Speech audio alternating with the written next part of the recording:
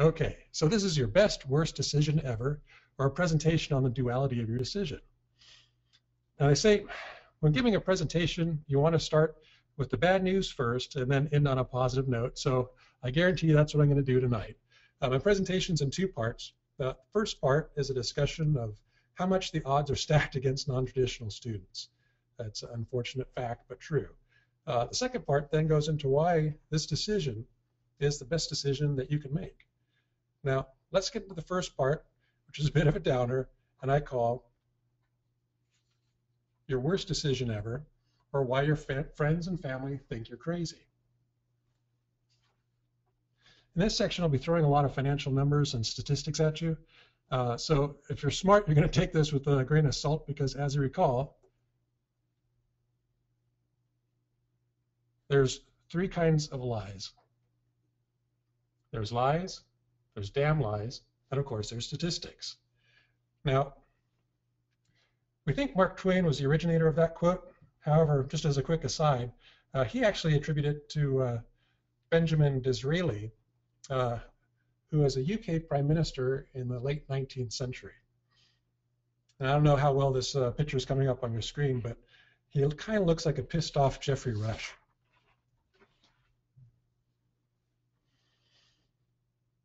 Well, let's talk about the first strike against the non-traditional student, and that's undergraduate graduation rates. Now, before I get into more detail, let me define what I mean when we use the term non-traditional student. A non-traditional student is somebody who meets one of 7 criteria. They either, one, and this is pretty obvious, are delayed in their enrollment to college. 2, they may have part-time attendance. A third criteria is they're financially independent, usually from their parents. 4th, they work full-time. 5, they have a dependent other than their spouse. 6, they may be a single parent. Or criteria 7 is that they obtained a non-standard high school diploma, which is basically a GED. So our timeline, our baseline here is the traditional student, being somebody right out of high school. Now, you can see right there, somebody coming right out of high school has a graduation rate of about 64%. Now let's take somebody who has just one criteria of being a non-traditional student. Let's say they were in the military and got out after a couple of years, and then they decided to attend college. Well, they are now what we would consider a minimal non-traditional student. Let's assume they have no other non-traditional factors. Their graduation rate goes down by about 10% to 52%. So they now have roughly a 50-50 chance of graduating just by delaying their entry from high school into college. Let's take somebody now who has 2 to 3 of those 7 criteria that I mentioned. Their chance of graduation goes down to 41%. And last, let's get somebody who we would consider significantly non-traditional. That's somebody who has 4 or more criteria. Let's say a single mom who has 1 or 2 kids, is working full-time and going to school part-time. Unfortunately, her chance of graduation is a dismal 33%. That's a 1 in 3 chance of graduation, and that's not very good odds. And you can see down there at the bottom where these numbers come from. Now, of course, if you're Han Solo, you would say, never tell me the odds. Okay, so if that last statistic was not bad enough, let's take a look at this equation. This equation is the Gompertz-Makeham law of mortality, which is basically calculus applied to probability and statistics. It lets statisticians know or determine what your chance of dying is at any moment in time. It's basically your lifespan. So let's plot that out. The mean lifespan for an American born over the last 40 years or so is roughly about 82 years old.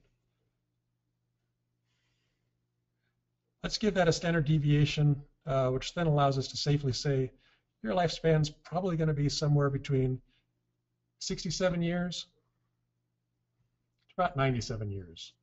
Obviously, we all hope that we're on the 97-year side, but I tell you what, if you'll indulge me and you'll indulge Murphy's Law, we'll say you only make it to 67 years old, and I'm sorry about that. Now, just as a quick aside, I don't know if you're interested or not, but I'm going to tell you anyways. Murphy's Law was actually originally coined by a U.S. Air Force flight surgeon, Dr. Stapp, who used to work on those rocket sled programs that you can see on YouTube from the late 1940s. He was once asked at a news conference, how come his team was so successful with the research and how come they never had any fatalities? And he answered the reason was because Edward Murphy built the sensors for the program, and they were notorious for always breaking. So they always assumed that his sensors would break, and they planned for that. And that's where we got Murphy's Law from. Well, anyways, let's take a hypothetical 30-year-old individual who's decided that he or she wants to become a doctor. Now, let's assume that it takes them 4 years to do their undergraduate requirements. Let's say they had some in the bag, but they needed to get the rest so they could then get into medical school. And it takes them roughly 4 years of undergraduate school to complete. And then they do another 4 years in medical school, so they graduate around age 38. Let's say they do one of the shorter residency programs, emergency medicine, family medicine, internal medicine, and they're able to graduate from residency program in 3 years. So that puts them at roughly age 41. So let's take from age 41 to the end of their lifespan, which we're going to go with 67 years. That gives them a 26-year period to practice before they kick the bucket. It doesn't sound too bad, 26 years for the amount of work they put in. That seems okay. Let's take that same equation and let's push it out another 10 years. So we're going to say that age 40, they decide they want to go to medical school. They complete their undergraduate and they complete their medical school by age 48. And then they complete their residency by age 40 or 51. And that gives them a little bow tie there of 16 years to practice medicine. So you have to ask yourself, is it really worth going through 11 years of undergraduate, medical school, residency just to practice for 16 years? I'm not sure it's worth it. But like the Oracle from Matrix says, you don't believe any of this fake crap anyways. You're in control of your own life, remember? So hopefully I haven't depressed you too much yet.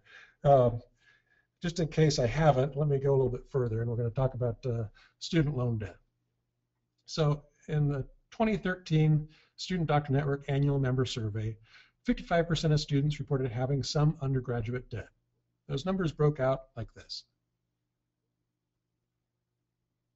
26% had greater than $40,000 in debt, 35% had $20,000 to $40,000, and the remaining 39% had less than $20,000 in debt. The mean medical school debt is roughly the mean undergraduate debt is roughly about $26,000. Now those numbers change a lot when we get to medical school. Our survey shows that 85% of medical students take out student loans in medical school. Those numbers then break down like this. 37% have greater than $200,000 in loans. 13% have 150 to 200. 16% have 100 to 150. 12% have 50 to 100. And 22% have less than $50,000 in loans. Now again, I'm just talking about medical student loans here. So the mean medical school debt is about $140,000. Let's take then the $26,000 that we had from undergraduate, and that gives us a mean total debt of about $166,000. Now remember this number because I'm going to be using it again. So there's three major ways that you can pay back your student loans.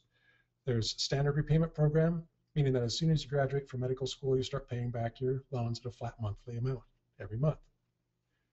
That looks something like this. The next one is income-based. And so for the first 3 years, once you graduate from medical school, let's say the first 3 years you're doing, again, we're in the internal medicine, emergency medicine, family medicine, the shorter residency program. Let's say they do 3 years and they pay a lower amount during residency, and it gradually increases during their first few years of practice and eventually settles out at a flat amount. takes longer, usually around 15 years, so there's certainly more interest accrued. You can see certainly there's more there than there was in the shorter loan repayment program. And then there's the last option, and what I consider to be the worst one, and trust me, I speak from experience, and that's the extended program. So for the first 3 years, your loans are basically deferred, those 3 years that were in the residency program. And then it goes up to a flat amount that's lower than the other ones and continuous then for the next 25 years. So as you can imagine, the amount of interest that accrues on that is pretty significant. So let's take these numbers. I'm going to take out the 166, the principal amount, and we'll take a look at the amount of interest on each of these. So the first case, $105,000 in interest. Next one is $151,000. And that last one is $306,000 just in interest. You basically just tripled the amount of your loan. I definitely do not recommend that one. Avoid it at all costs. The one that I do recommend would be income-based, if you were to ask my opinion. So let's talk about earning potential.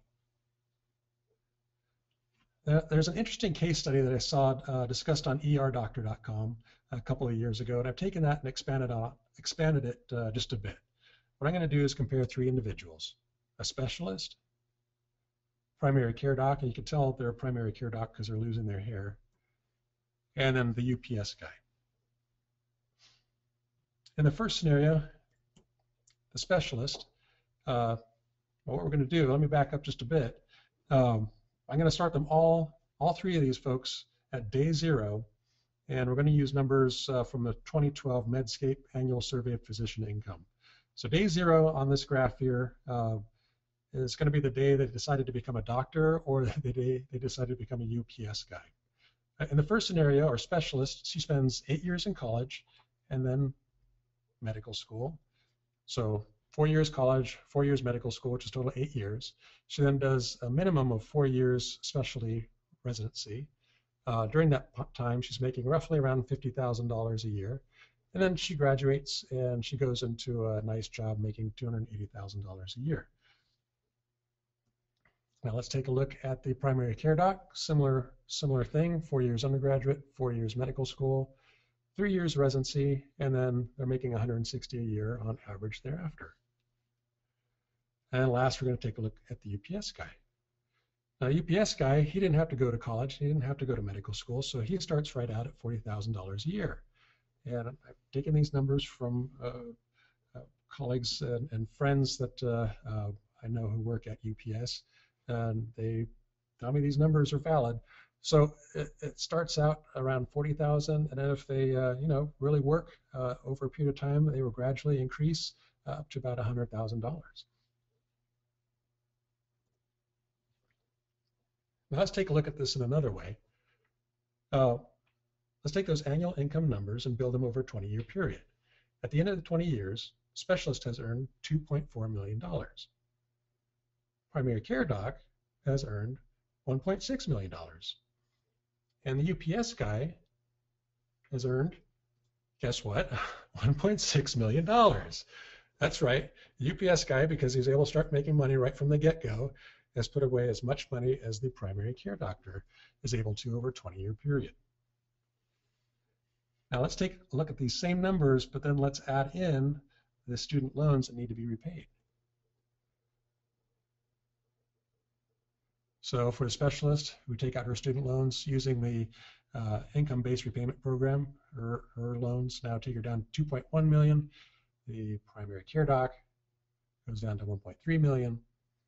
And the UPS guy, of course, doesn't have any student loans, so he stays right where he was at 1.6. So in this scenario, the UPS guy is actually beating the primary care doc.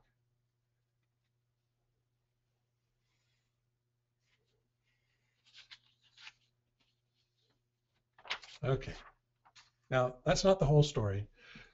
Let's add in the benefits. Let's assume that the primary care doc and the specialist are both self-employed. They're not getting any of the perks that the UPS driver gets, such as health care, retirement funding, etc. And so when you add those in, let's take a look. Specialist, primary care doc, UPS guy, look at that. He is now on par with the specialist. Now, hopefully I haven't crushed anybody's dreams yet. And if I have, please hang in there because I'm about to start the next half of my presentation. And that is your best decision ever, or show your friends and family that you're not crazy. Okay, so remember that slide that I showed you earlier about lies and statistics? Well, I baited you a bit on these statistics. What we did is we only looked at the last 20 years out.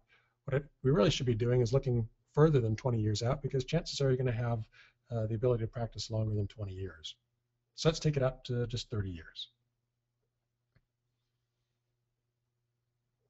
Okay, so the specialist, and this is including the loan repayment, specialist goes out to 4.8 million, primary care 2.9 million, and the UPS guy 2.6 million.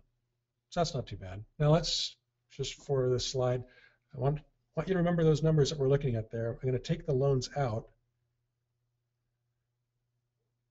You'll see the specialist goes up to 5.1 million, primary care 3.2 million, and of course UPS guy, no student loans, so he stays the same at 2.6 million. Now, in both scenarios, with and without loans, the docs beat the UPS driver in earning potential. But there's something else that I want to point out, and that's how little of a bite those student loans that I made sound so terrible early on really take over a 30-year period. Okay, so let's break this down a little bit. Specialist, no loans, 5.1 million. With loans, 4.8 million. Really, over a 30-year period, that is not a huge difference. Primary care doc, 3.2 million. With loan repayment, 2.9 million. So the difference in earning is negligible over the long haul. And the student loans are not as big of a concern as people make them out to be. So don't worry about the loans. Now let's look at something a little bit more existential, if you don't mind. And that's, what do you want to do with your life? This is what a UPS driver does all day, every day, for 30 years, or in this case, 40. This is Andy Garcia out of Abilene, Texas, who's been doing this for 40 years. Absolutely amazing. Now here's what a doc does all day, every day. They cure disease, they take care of patients, and in this case, apparently they do it while looking fabulous. But it's not just the enjoyment of treating patients, it's the diversity you can have in medicine. So, oh, the places you'll go. There are so many specialties you can choose from. Everything from allergy and immunology all the way out to urology. And it seems overwhelming, and here's where I'm going to put a little plug in for the Student Doctor Network.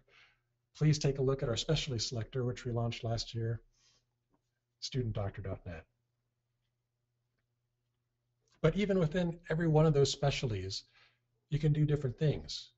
You can do research, clinical practice, academics, volunteer work, and administration, or you can do a blending of those. Let's say you want to do more research and academics, you can do that. If you want to do all clinical practice, you can do that. Whatever you want to do, you can find a balance that you can enjoy. The other great thing about being a physician is there's a strong demand and job market. It's a great job market right now for physicians. And what does that mean? That means you don't have to be tied down to a single job or an employer. So if you're burnt out, you can go do something new. If you've got a bad boss, boring job, you can just get up and leave. And as a physician, I guarantee you will never hear, so what would you say you do here? So in summary, yes, this is your worst decision. Dismal undergraduate completion rate, shorter time to practice medicine. There is a student loan burden. And you'll probably be as or even more financially successful in any field if you work as many hours and as hard as a physician does. But it's also your best decision. Physicians, frankly, have mentally stimulating jobs. They have a ton of career options.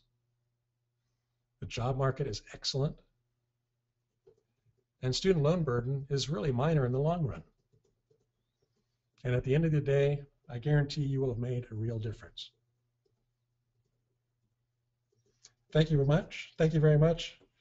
At this point, we'll go ahead and open this up for questions and answers. Please text your questions to Laura Turner via the questions window at the right.